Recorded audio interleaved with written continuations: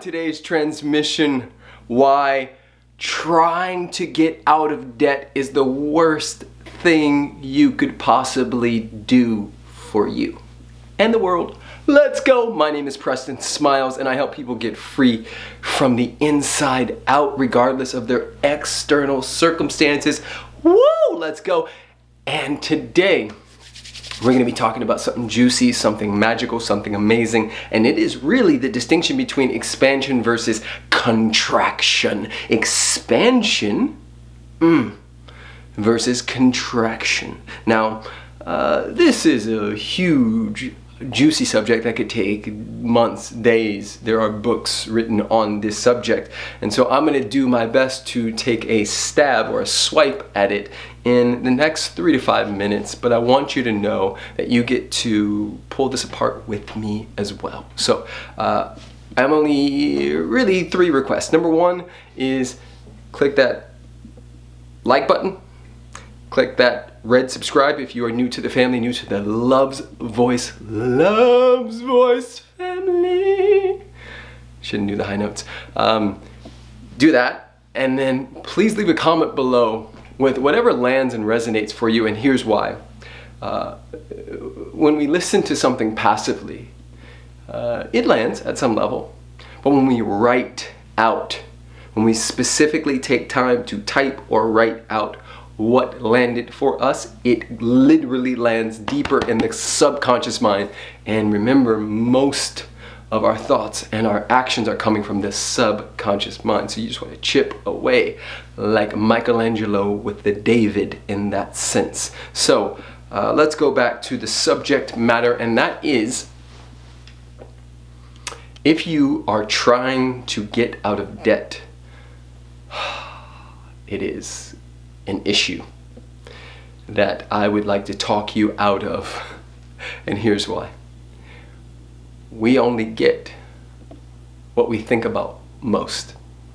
And so if you're thinking about and being consumed by the idea of getting out of debt, more than likely you are in contraction thinking, and you are going to attract more debt for the rest of your life, let alone for this month or this year. What I've come to realize, and I'm a nobody, right? I'm just isness dancing, known as Preston Smiles. And for those of you who know some of my story, 8.5 years ago, I was living in my mom's extra spare room, and I just bought her a $500,000 house and another one for myself, and experiencing quite the abundance. So I'm just speaking from my experience. Who am I? And maybe there's a morsel in here. Maybe there's something you can take from the mindset. I've been blessed with the opportunity to hang with and be around people who are extremely wealthy when it comes to finances, and people who are wealthy simultaneously when it comes to abundance of life. And those people, self-included, have something in common. We do not allow ourselves to be taken by the lack and limitation, scarcity virus of the mind that is being sold to us. Everything you learned in school, for the most part, is bull crap. And we get to rethink and relearn how to be with the concept of money and abundance. And a part of it is understanding that we are walking, talking magnets. We are walking, talking prayers. So it's not what you pray for, it's what you pray from, and everything is a prayer. So if I'm walking and talking from the space of abundance, if I'm walking and talking knowing that there is quote unquote debt, rich people have lots of debt, lots of it. They don't use their own money. Hear me, let this land.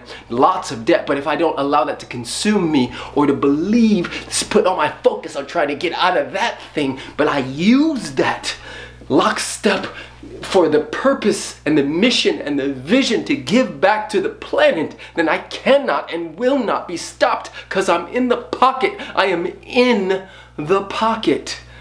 Ooh. Let the church, and by church I mean YouTube and wherever you're watching this, say amen. Hey woman, let's go. Blessings and blessings. I'm gonna stop right there. Just let me know.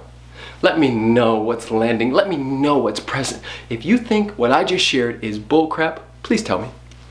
Explain it. Help a brother out. And there's many ways to skin a vegan cat. And so we're not skinning actual cats, but you know what I mean. Blessings and blessings. Comment below. Thumbs up. Red subscribe button. I appreciate you so much.